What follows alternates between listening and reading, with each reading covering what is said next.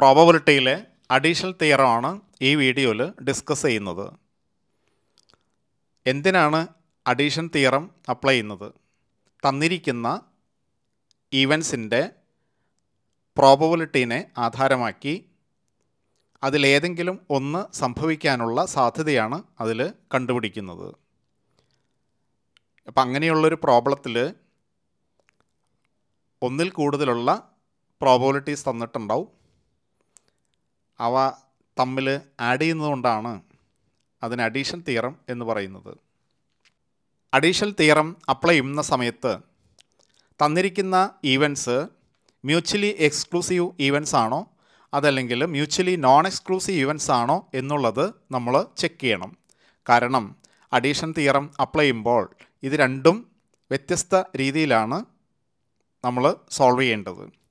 ആദ്യത്തെ കേസിൽ, അതായത് മ്യൂച്വലി എക്സ്ക്ലൂസീവ് ഇവൻസിൻ്റെ കേസിൽ നമുക്ക് നോക്കാം. If A and B are two mutually exclusive events, the probability of occurrence of either A or B is the sum of their individual probabilities.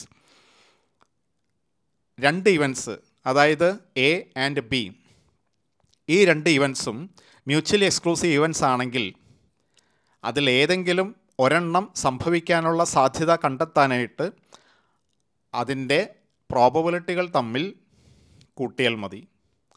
എന്നാൽ mutually non exclusive events ആണെങ്കിൽ അല്പം വ്യത്യാസമുണ്ട്. അപ്പോൾ mutually exclusive ഈവൻസിൻ്റെ കേസിലാണെങ്കിൽ അതിനെ ഷോർട്ടായിട്ട് പറയുകയാണെങ്കിൽ, അതായത് probability of A or B എന്ന് പറഞ്ഞു കഴിഞ്ഞാൽ probability A plus probability B. എന്നാൽ മ്യൂച്വലി നോൺ എക്സ്ക്ലൂസീവ് ഈവൻസിൻ്റെ കേസിൽ എന്താണെന്ന് നമുക്ക് നോക്കാം. If A and B are mutually non-exclusive events, the probability of the occurrence of either A or B is equal to probability of A plus probability B minus the probability of occurrence of both A and B. Mutually exclusive ഇവൻസിൻ്റെ കേസിൽ, അതായത് ആദ്യത്തെ കേസിൽ എയും ബിയും ഒരുമിച്ച് സംഭവിക്കില്ല. അതുകൊണ്ട് probability of A plus probability B എന്നുള്ളതോടുകൂടി ആ ഫോർമുല അവസാനിക്കുന്നു. പക്ഷേ മ്യൂച്വലി നോൺ എക്സ്ക്ലൂസീവ് ഈവൻസ് ആണെങ്കിൽ എയും ബിയും ഒരുമിച്ച് സംഭവിക്കാനുള്ള സാധ്യത അവിടെയുണ്ട്. അങ്ങനെയാണെങ്കിൽ പ്രോബബിലിറ്റി ഓഫ് എയും പ്രോബബിലിറ്റി ഓഫ് ബിയും തമ്മിൽ കൂട്ടിയതിന് ശേഷം അതിൽ നിന്നും ഇത് രണ്ടും കൂടി ഒരുമിച്ച് സംഭവിക്കാനുള്ള പ്രോബബിലിറ്റി കുറച്ച് കളയണം. അങ്ങനെ വരുമ്പോഴാണ് എ ഓർ ബി എന്നുള്ളതിൻ്റെ ആൻസർ കിട്ടുകയുള്ളൂ. നമുക്ക് ഇല്ലുസ്ട്രേഷൻ വഴി കൂടുതൽ മനസ്സിലാക്കാം. In A garden there R 2 yellow flowers, 3 violet flowers, 4 red flowers and 3 blue flowers. One of these flowers is plucked at random. What is the probability that it is red or yellow? Total flowers 12. Red flower pluck ചെയ്യാനായിട്ടുള്ള സാധ്യത, റാൻഡമായിട്ടാണ് flower pluck ചെയ്യുന്നതെന്നുണ്ടെങ്കിൽ നമ്മൾ നേരത്തെ പഠിച്ച formula തന്നെയാണ്. Number of favourable cases divided by equally likely events. അവിടെ favourable events ആയിട്ട് 4 red ഫ്ലവേഴ്സാണുള്ളത്. അതുപോലെ തന്നെ ടോട്ടൽ ഫ്ലവേഴ്സ് 12 ആണ്. അതുകൊണ്ട് അതിൻ്റെ പ്രോബബിലിറ്റി 4/12. അടുത്തതായി യെല്ലോ ഫ്ലവർ കിട്ടാനുള്ള സാധ്യത. Out of these 12 flowers, 2 flowers are in yellow color. So the probability is 2/12. ഇതിൽ ഏതെങ്കിലും ഒരെണ്ണം സംഭവിക്കാനുള്ള സാധ്യതയാണ് ചോദിച്ചിരിക്കുന്നത്.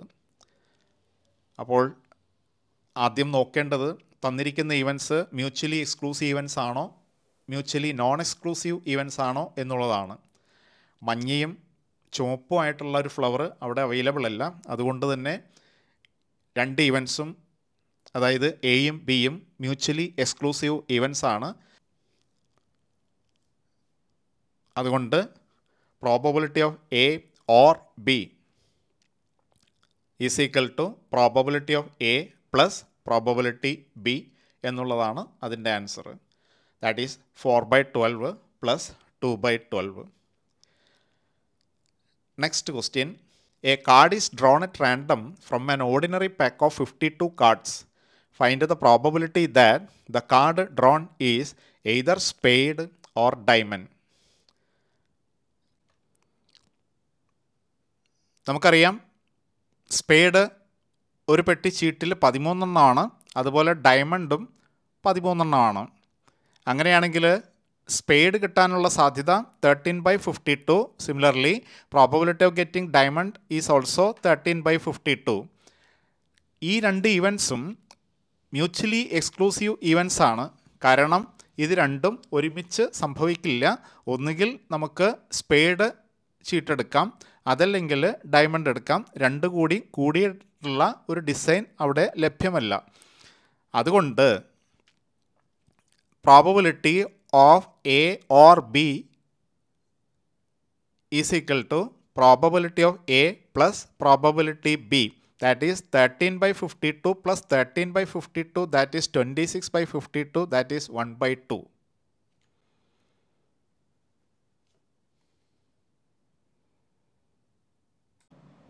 Find the probability of drawing a king or a spade from a pack of cards. BCom Kannur University 2013 ചോദിച്ചതാണ്. Probability of getting a king, that is 4/52. Then again probability of getting spade, that is 13/52. Probability of getting spade king, that is probability AB, 1/52, because there is one card which satisfies both of these two conditions, and hence these two events are mutually non-exclusive events. If the given events are mutually non-exclusive events, probability of A or B is equal to probability of A plus probability B minus probability AB. Therefore, probability of A or B is equal to 4/52 plus 13/52 minus 1/52. Next question. A box contains 30 balls numbered from 1 to 30. One ball is drawn at random. Find the probability that the numbers of the ball drawn will be a multiple of, first part 5 or 7. Second question, multiple of 3 or 7.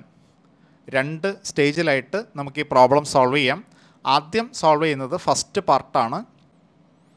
Selection of a ball numbered as multiple of 5, that is 6/30. 30 താഴെ 5ൻ്റെ multiple 6 ആണുള്ളത്. Then again multiple of 7, that is probability of B, it is 4/30. Multiple of both 5 and 7, 30 താഴെ 5ൻ്റെയും 7ൻ്റെയും മൾട്ടിപ്പിളായിട്ട് ഒരു സംഖ്യ പോലും ഇല്ല. അതുകൊണ്ട് ഈ പറയുന്ന രണ്ട് ഇവൻസിനെയും മ്യൂച്വലി എക്സ്ക്ലൂസീവ് ഇവൻസ് ആയിട്ടാണ് കണക്കാക്കുക. അങ്ങനെയാണെങ്കിൽ probability of A or B is equal to probability of A plus probability B, that is 6/30 plus 4/30. Then second part of the question, that is probability of getting a ball with the number which is a multiple of 3 or 7. Selection of a ball numbered as a multiple of 3, that is 10 out of 30 or 10/30. Then multiple of 7, that is probability of B, 4 out of 30. 21, which is below 30, is a multiple of both 3 and 7. അതുകൊണ്ട് ഈ തന്നിരിക്കുന്ന രണ്ട് ഇവൻസും mutually non exclusive events ആണ്. Addition theorem states that if the given events A and B are mutually non-exclusive events, probability of A or B is equal to probability of A plus probability B minus probability AB. That is 10/30 plus 4/30 minus 1/30. Similar question, the serial numbers allotted to 30 balls kept in a box are 1 to 15 for 15 red balls, serial numbers 16 to 20 for 5 green balls, and serial numbers 21 to 30 for 10 black balls. If one ball is selected at random, find the probability that the serial number of the ball selected is a multiple of 5 or it is a black ball. ഇവിടെ രണ്ട് events ആണ് നമ്മൾ consider ചെയ്യുന്നത്. ഒന്ന് multiple of 5 ആയിരിക്കണം, അതല്ലെങ്കിൽ അതൊരു black ball ആയിരിക്കണം. മൾട്ടിപ്പിൾ ഓഫ് 5 ആയിട്ട് 30-ൽ താഴെ എത്ര എണ്ണം ഉണ്ട്? 6 എണ്ണം നമുക്കറിയാം. 5, 10, 15, 20, 25, 30. Then black ball, that is serial numbers 21 to 30. So probability of B is equal to 10 by 30. These two events are mutually non-exclusive events because there are two balls which satisfy both of these two conditions, that is 25 and 30. Addition theorem states that if the given events A and B are mutually non-exclusive events, probability of A or B is equal to probability of A plus probability B minus probability AB. That is 2 by 30. Therefore, probability of A or B is equal to 6 by 30 plus 10 by 30 minus 2 by 30. If probability of A is equal to 1 by 3, probability of B is equal to 1 by 4 and probability of A union B is equal to 4 by 13, what will be the probability of A intersection B? അതാണ് ഇവിടുത്തെ ചോദ്യം.